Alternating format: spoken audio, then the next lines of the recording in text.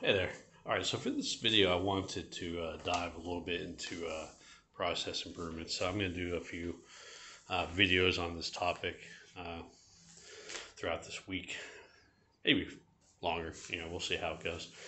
Um, but all businesses should be looking at improvements in some way, small or big. And there's different methods. I've talked about it before, different tools you can use to document your improvements.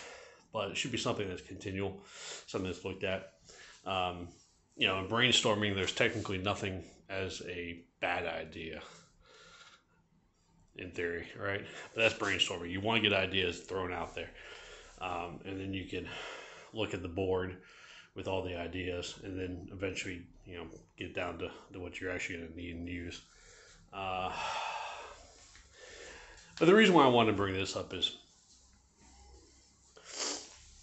I've done many process improvements, either as a team lead, a part of a team, or just assisting in putting together a slide deck with, show the different quality tools, which will go to leadership for their review. And out of all those many improvements, millions were saved.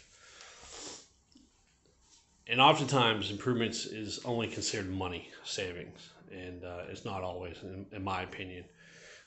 You don't always have to save a lot of money to consider it an improvement. I wanted to throw that out there. But another thing to think about, depending on where you work, what you do, you're probably busy, and you consider improvements extra, and I don't have time for it, right? Maybe. Could be true.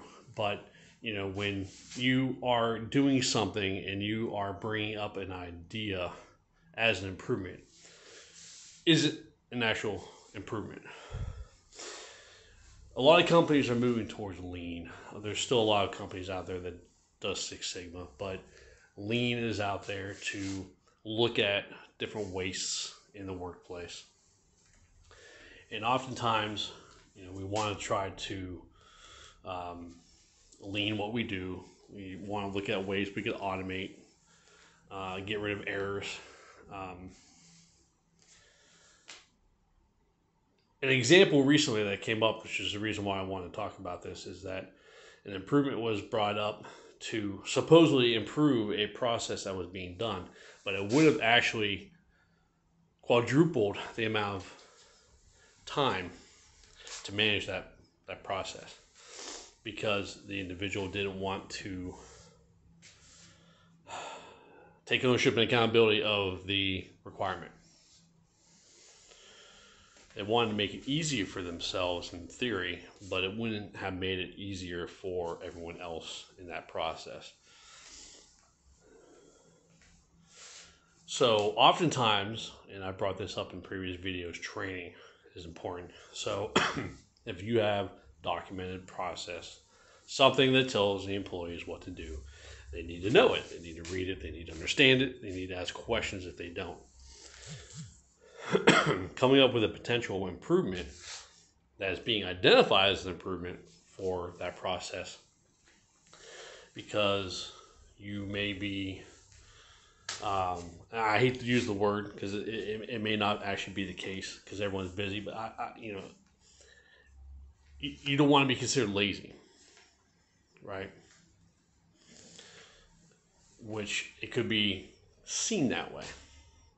I want to make it easier for me. But have you taken the time to actually read and understand the process? If you would see that it's really one click and you're done.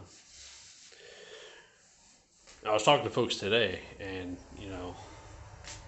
poke yoke. I'll get into that later on. I've already brought it up previously, but that is to find ways to make something error-free, to do it one way only. There's plenty of examples out there, and I'll probably put together a slideshow on it. But you could poke yoke something, but to put in a lot of effort to do that may not be worth the output. And another word I don't really like to use, but you can dumb things down too much sometimes. Poka-yoke is great. You want to make sure things are easy to do, error-free. One way of doing it. You don't have to click through all this stuff.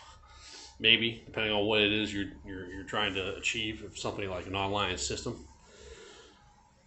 But if you have a process already, and it's an online system, and it's already a relatively simple system, use it. Take your time. Read and understand the requirements. Ask for assistance. Instead of having other people take more time out of their day or days to recreate something that you think might be easier, but in the long term is the exact opposite of lean. Okay, so I just want to throw that out there because I see it as an issue. An example just recently came up, but it's been something I've seen many times. I've seen a lot of awesome ideas brought up, but every process improvement has to be looked at for feasibility. Not every idea will work long term because you may have to put more into it than you get out of it. So you have to remember that, right? But again, training, understanding requirements is important, all right? And then you can look at those requirements, that document, that process, and see what can I actually improve out of this that will be beneficial to more than just me, but to my team, to my company, to my customer and or client, right? So again, this has kind of been a long spiel, but I wanted to put that out there because I think it's an issue.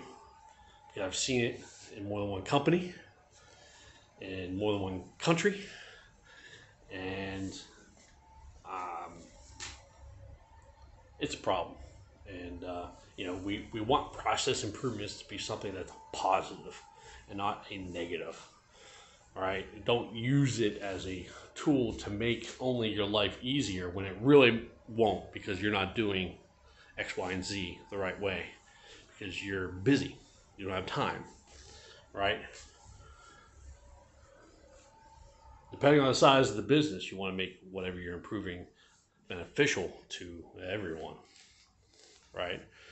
So you have to think bigger and long term, right? So I just wanted to throw that out there. If you have any thoughts, any ideas on it, I'm sure it's a hot topic. I'm sure everyone has different opinions on it, different thoughts. I just want to throw that out there. All right, so have a great day.